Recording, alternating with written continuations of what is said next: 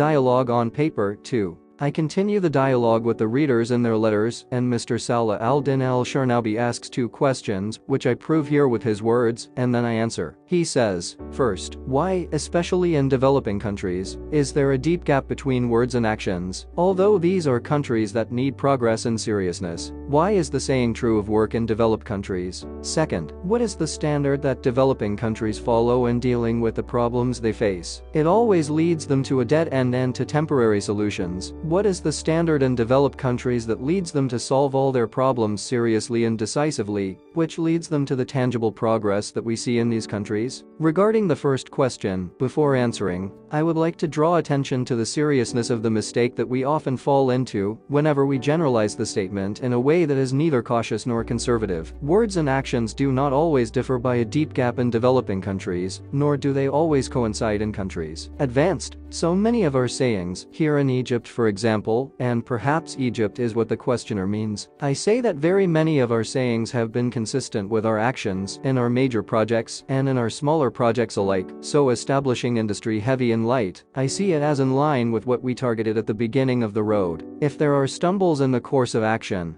I do not think that they are due to what may be called the gap between words and deeds and the expansion of education from its first levels to its highest levels. I also see it as being in line with what we hoped for. If we find a decline in the general level, this is not due to a gap between our words and action, as much as it is due to other material circumstances, such as a terrible increase in numbers in relation to our financial and human capabilities. We do not accept for ourselves to close the doors of education to those who desire it, nor do we are able, at least financially, to face this huge number of pupils and students, a confrontation in which we maintain a high standard, and so on in many aspects of our lives. Likewise, if we direct our attention to the developed countries, I do not think that we will find that their actions always coincide with their words, otherwise we would not see the rule being circulated among the parties, where the right-wingers rule one time, promising things that they do not fulfill, then after them the left-wingers take over the rule, and in turn they promise actions that they are unable to accomplish, and so on, so forth. However, after this reservation, I must agree with the questioner that in developing countries, there are many discrepancies between words and deeds to a degree that we do not see in developed countries, and this phenomenon has 2 main causes. One of them may be a lack of good faith, which is often latent in the souls of workers, and the other has no basis for forgiveness. To explain this, we say, the so-called developing countries are the same countries that gained their freedom and independence recently. It happened in each country that a government of its own took over the rule, after the rule had previously been in the hands of usurping foreigners. What did the national rulers find? They found a people deprived of their rights, deprived of satisfying their necessary needs for education, health, and work, and deprived of living on a reasonable economic level. It was necessary for these new rulers to quickly satisfy some of those needs as much as possible, but the least amount of that satisfaction would be enough to swallow up the largest part of production, so the officials saw themselves between 2 things. Either they would continue to satisfy the needs of those who were deprived of it for many years, and the entire product would evaporate.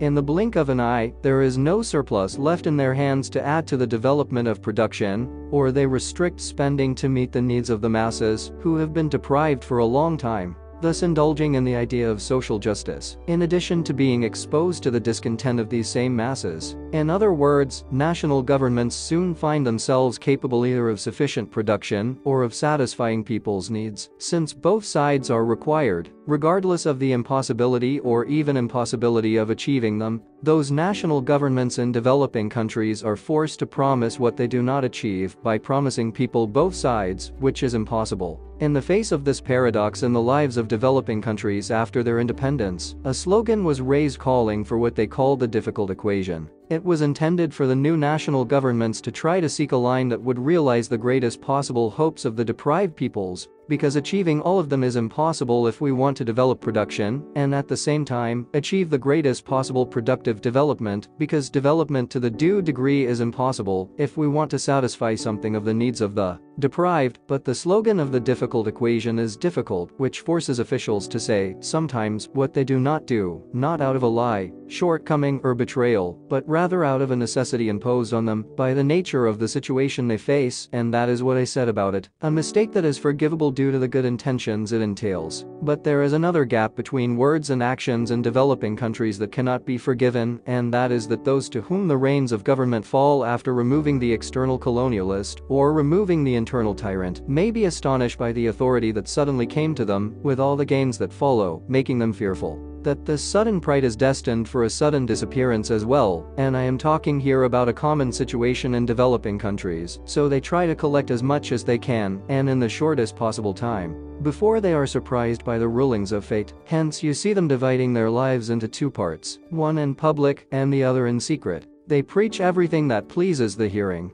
but behind the back of society they hoard and hoard, and as long as the moral standard has been dual between secret and public, it is inevitable that life will be dominated by hypocrisy that creates the deep chasm that separate words and actions. This is about one of the two questions that the questioner asked in his letter, and as for the second question that asks about the reason why solutions to problems in developing countries are temporary, that is if they do not find themselves in a dead end that does not offer solutions, neither permanent nor temporary. While we note in developed countries are another form of approach that leads those countries to solve their problems in a way that ensures further progress for them, the reason, sir, which has no other reason, is in the method of thinking with which people approach solving their problems, whereas in developed countries, that method is the closest thing to the methods of scientific thinking, with all that that thinking requires of accuracy in statistics and precision in inferring results from the data. You find the method in developing countries is dominated by a mixture of knowledge and emotion, and between honesty and lies. For example, in developing countries, it is not far-fetched for us to set a standard based on the student's ability to achieve, and then we will rush to purely emotional exceptions such as saying, the children of martyrs have the right to exceed the standard, and thus those who do not have the ability to study medicine will join the College of Medicine, for example. Indeed, a developing country may fall into more serious mistakes as a result of emotion, such as wishing for itself what it is not within its power, wishing to be on par with rich and developed countries in some aspects of governance, in establishing projects that it has no interest in, or other things that scientific thinking would refuse to do. We relied on him. In short, the difference between developing countries and developed countries in dealing with their problems lies in adhering to the scientific method or neglecting it. Here I feel it necessary to add another factor, which is that the relationship between the ruler and the ruled in developing countries is not completely similar to that relationship in developed countries. While there the fear of the ruled from their ruler is almost non-existent, here we find the opposite, as that fear is almost the norm. The result of this is that whoever is asked to consider dealing with a specific problem will most likely present what he expects to be met with satisfaction from his boss, not what would be satisfied with impartial, abstract scientific thinking. How often have we seen our economic and non-economic policies turned upside down overnight, not because falsehood disappeared in 1 minute and was replaced by truth in 1 minute as well, but because an idea of the ruler was replaced by another idea. As long as we are talking about science and its method, this is an appropriate opportunity for me to address what was sent by Mr. FF. Asked about determinism and probability in scientific laws, His Excellency said, in your article Calculated Adventures, when speaking about the deductive method and the experimental scientific method, you said this phrase, the one who adopts the new method is satisfied with what is likely correct and subject to correction. So there is no stability or rest in certain results. It is said that it is the truth that does not change with time, and does not change with time. Does the meaning of these phrases mean that the world in which we live has become devoid of deterministic phenomena, and everything in it has become relatively probabilistic? If you say, for example, that by combining oxygen and hydrogen in a certain proportion, water is inevitably formed, and if water vapor is exposed to a cold surface, it condenses and inevitably turns into water, and the rotation of the earth around itself in front of the sun inevitably leads to the alternation of day and night, etc. So where is the possibility in such scientific phenomena? Realism? My answer to Mr. FF, it is that the concept of determinism, when it was attributed to the events of the world, and therefore it is attributed to the scientific laws that describe the behavior of those events, only implied that the previous event carries in its nature the subsequent event, such that it is a logical impossibility for the first to occur, and the second not to occur.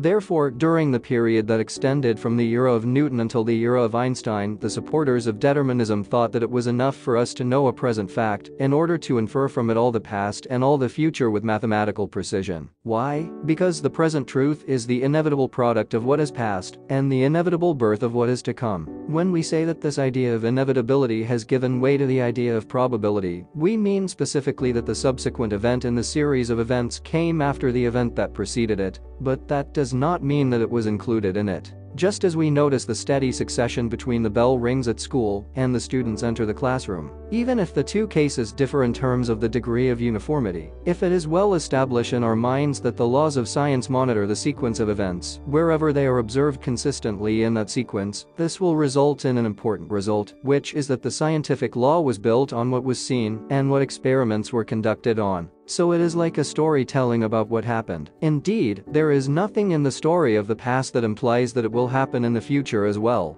If we assume that two events A and B have been observed in continuous succession or conjunction between them, and a scientific law is formulated on this basis, then the followers of scientific determinism in this case say, it is impossible for A to occur unless B occurs after it or with it, while supporters of scientific probability say, B is impossible for it to occur unless it is preceded or accompanied by A, but the opposite is not true in the sense that if A occurs, there is no guarantee that B will occur with it or after it. We take one of the examples mentioned by the questioner, which is that water is inevitably formed by the combination of oxygen and hydrogen. So we say, yes, if there is water, we say that those two elements must have combined, since the combination of oxygen and hydrogen is the same as water, as if we are not saying anything more from our saying that the union of oxygen and hydrogen is the union of oxygen and hydrogen. But if we knew from the beginning that there are oxygen and hydrogen, then their presence does not necessitate that they combine to form water, as they may remain two elements independent of each other. And once again I say that determinism in the relationship between A and B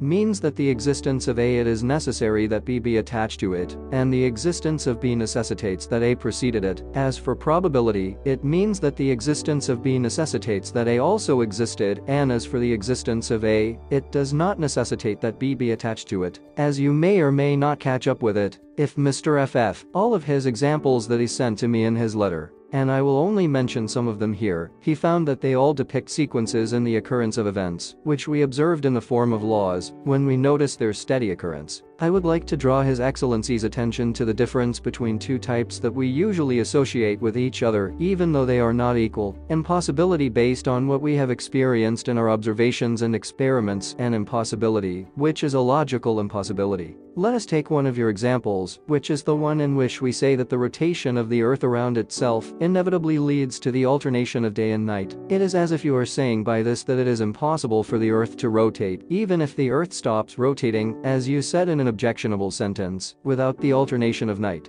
and day, and this, as you can see, is an impossibility based on what we have seen so far. But what would happen to the alternation of night and day if God Almighty wanted one day to obliterate the eye of the sun? The impossibility that you imagined, sir, is an experimental impossibility, not a logical impossibility. Otherwise, compare that to our saying, it is impossible for the number 2 not to come before the number 3 in the series of natural numbers, and that it is impossible for a triangle on a flat surface to have its angles come. Two right angles are not equal. Thus, you find that the logical impossibility only occurs in what they call analytical sentences, that is, sentences that repeat their first half in their second half, with symbols different from their symbols in the first half. As I mentioned above, I mention one aspect of the many aspects that led us to say that probability in science has today replaced determinism. It is sufficient for me here to point to two other examples from two different fields to illustrate other aspects of the idea of probability in science. The first is the laws specific to the atom from the inside, that is, the laws that regulate for us the movement of electrons in its orbits. Here we find ourselves faced with a movement that occurs on foundations that are not the foundations. In the law of gravitation as Newton left it, and Mr. FF gave this law of gravitation as an example, and take another example from another field, which is the mixing of hot and cold gases or liquids. So I think you know that what science deduces in cases like these are statistical averages of velocities different atoms, and if we say statistical averages,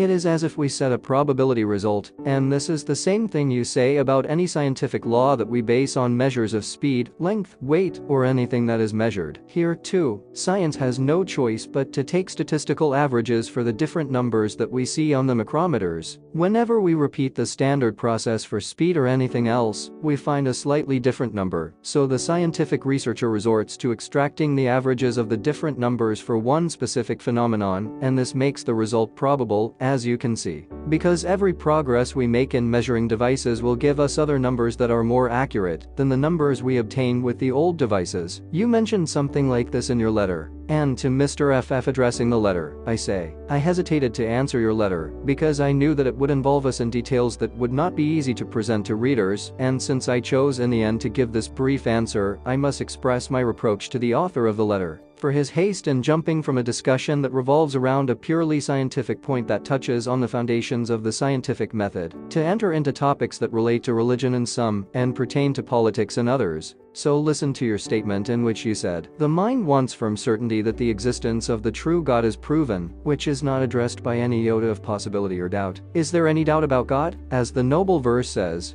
I do not rule out that the scholars of the doctrine of probability in science are communists who want to say to the whole world in the end, under the guise of science, that God's existence is possible and his non-existence is possible. Mr. FF, I would have expected from a man who wrote a speech of the same level as yours from a scientific standpoint, not to confuse him, as those below him do, to degrees that confuse different meanings with such a strange confusion. However, you should know, my brother, that if the events of the universe take place according to scientific determinism, then they take place thus by the will of their creator. Glory be to him, and if these events take place based on scientific probability, then they are also like this by the will of their creator. Glory be to him. And I say scientific determinism and scientific probability, because determinism and possibility here are limited to what human science is capable of, but God's knowledge of what he has created is something else, and communism and non-communism have nothing to do with the subject unless it is written for us to appeal to the general public, even if the subject is one of the most specific characteristics of science and its methods.